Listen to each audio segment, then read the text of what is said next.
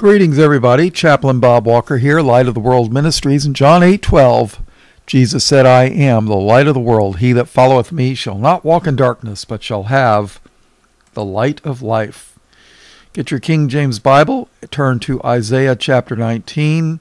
We're going to do the commentary on Isaiah chapter 19. A little bit of background here. Egypt was a major world power back in the day in the Middle East, and because of the Nile River, it would water the area.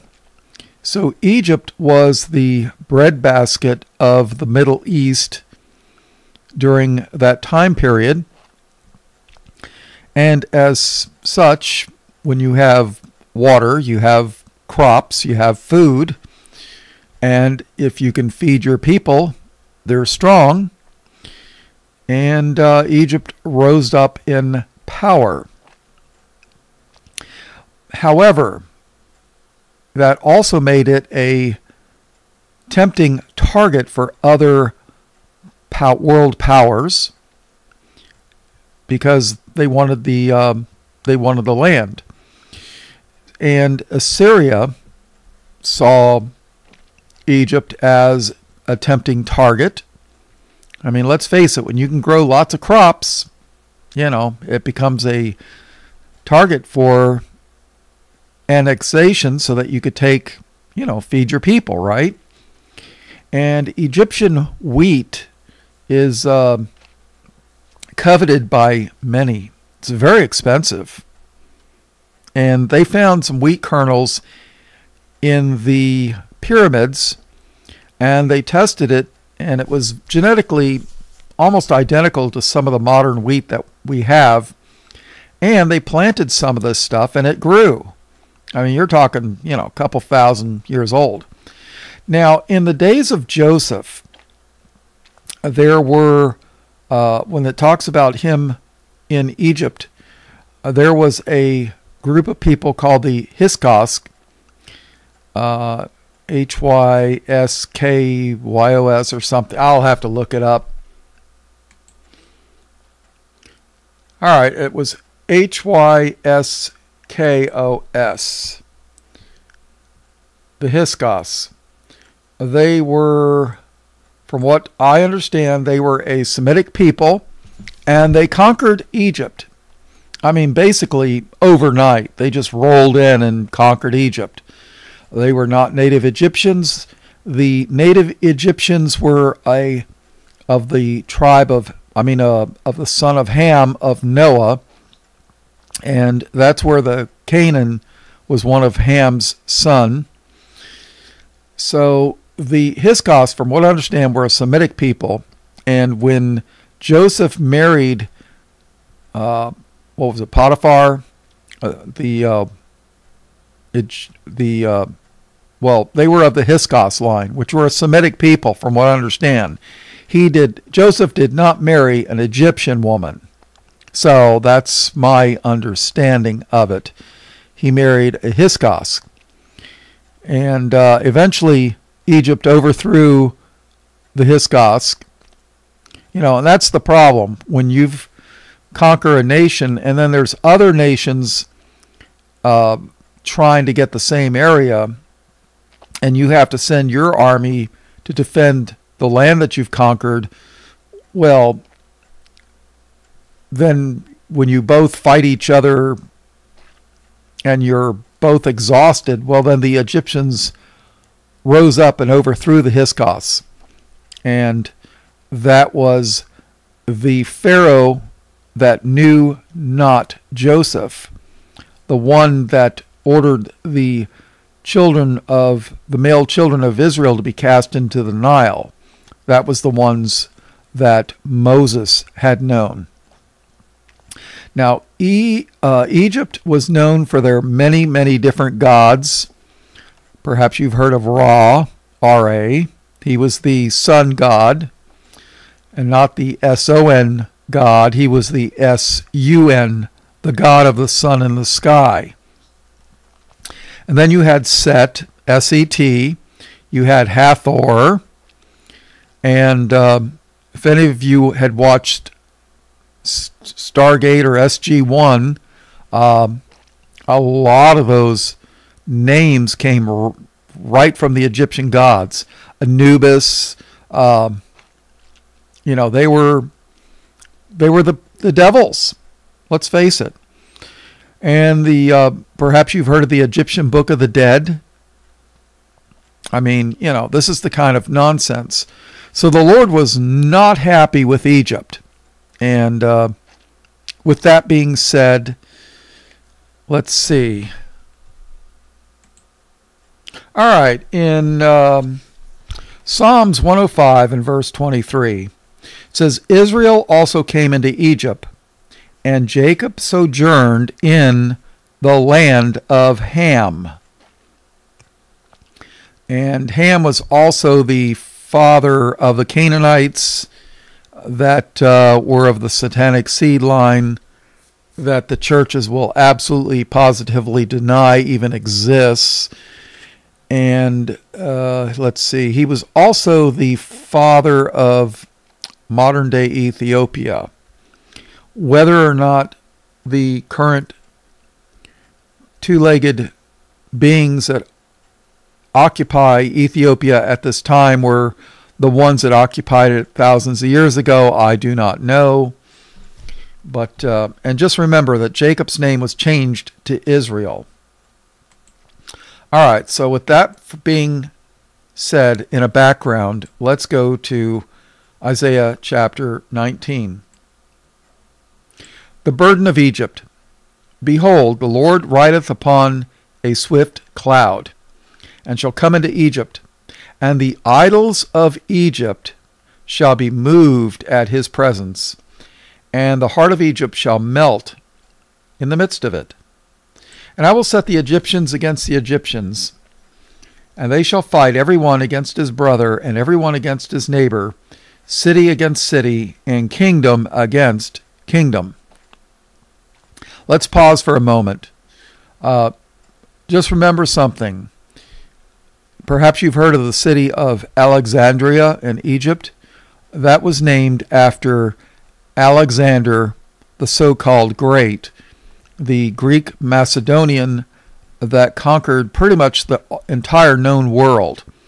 He had conquered Egypt, and they named the city after him, Alexandria, in his honor.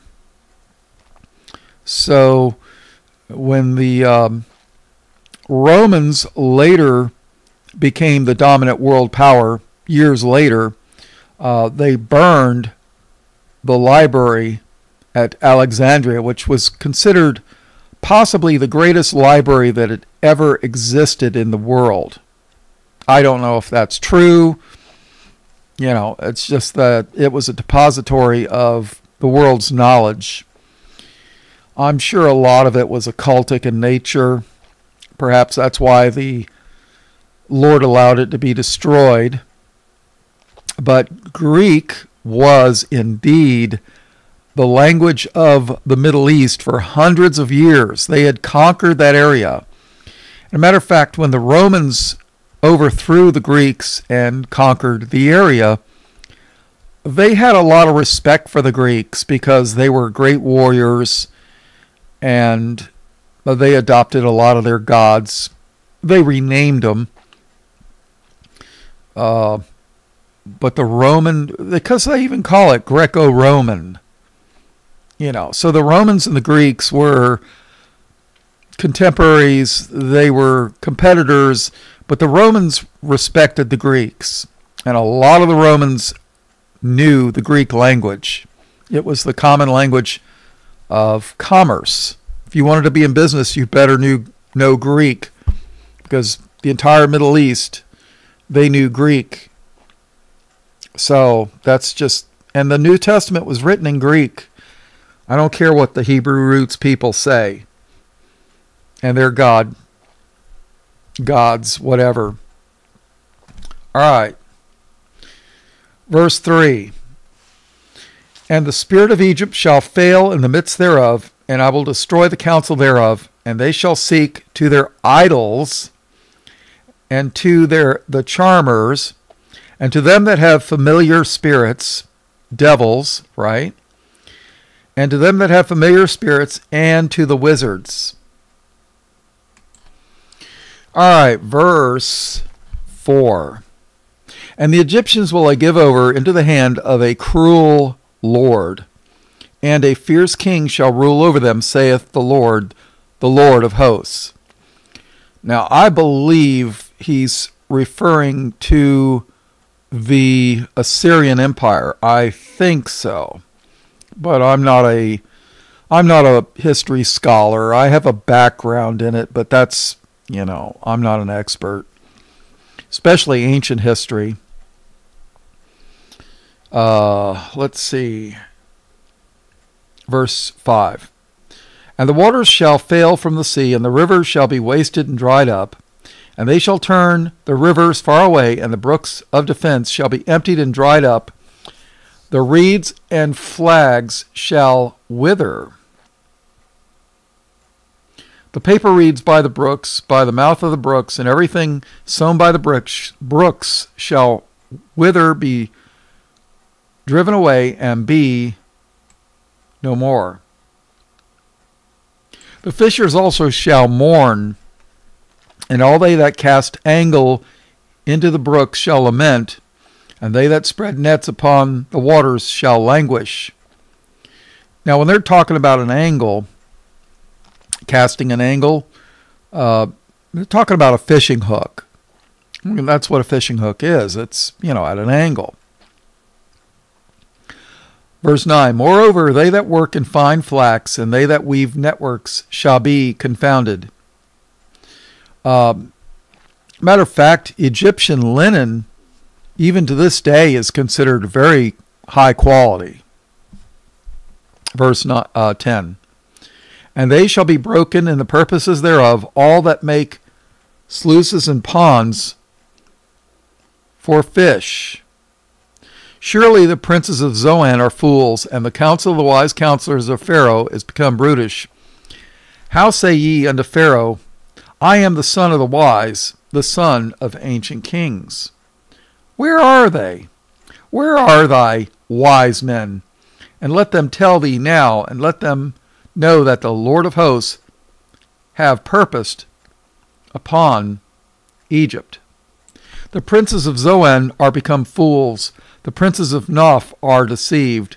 They have seduced Egypt, even they that are the stay of the tribes thereof. The Lord hath mingled a perverse spirit. The Lord hath mingled a perverse spirit in the midst thereof, and they have caused Egypt to err in every work thereof, as a drunken man staggereth in his vomit. Neither shall there be any work for Egypt which the head or tail, branch or rush may do.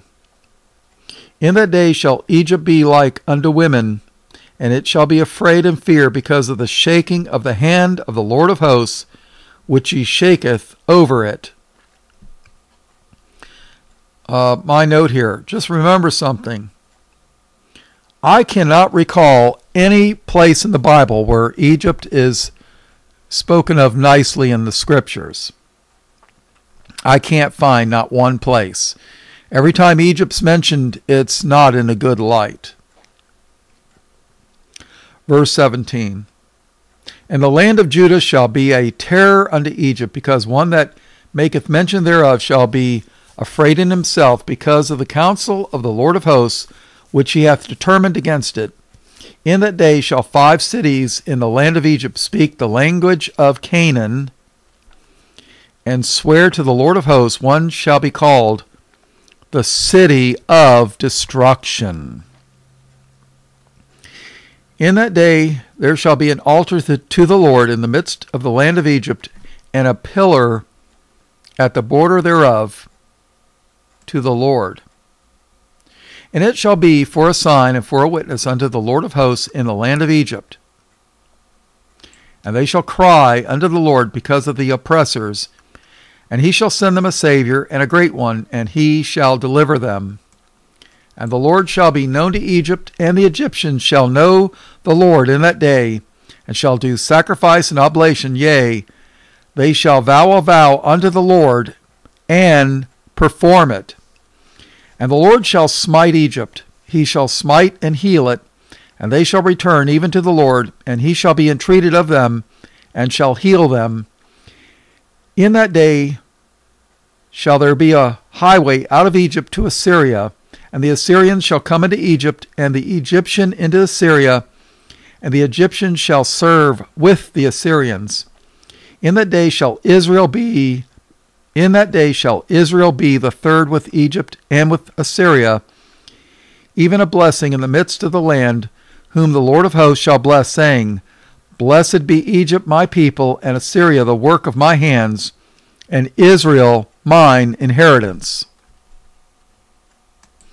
Now there's a companion verse in Zechariah chapter 14. Let's start in verse 16.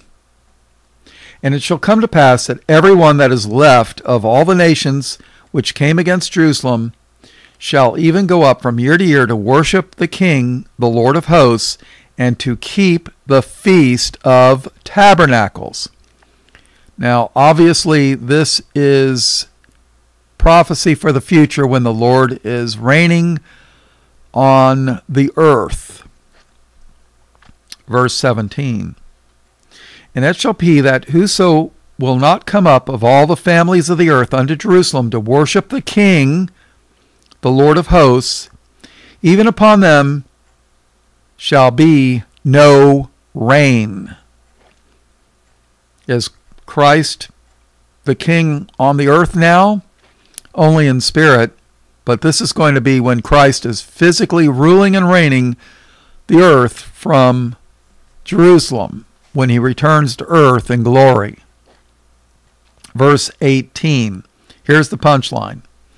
And if the family of Egypt go not up, and come not, that have no rain, there shall be the plague wherewith the Lord will smite the heathen that come not up to keep the Feast of Tabernacles. So guess what, people? We're going to keep the Feast of Tabernacles in the kingdom. Right now, my opinion, I don't believe it's possible to keep the Feast of Tabernacles because you've got the Antichrist in charge of the area, and you can't do it. There was 3 times a year that the children of Israel were to go to Jerusalem to worship the Lord, but I don't think it's possible now because the tares are in charge of the area. So, if you catch my drift. All right, all blessings, praise, glory, and honor to God the Father and his only begotten Son, Jesus, who is the Christ, the Lamb slain from the foundation of the world. In Jesus' name, amen.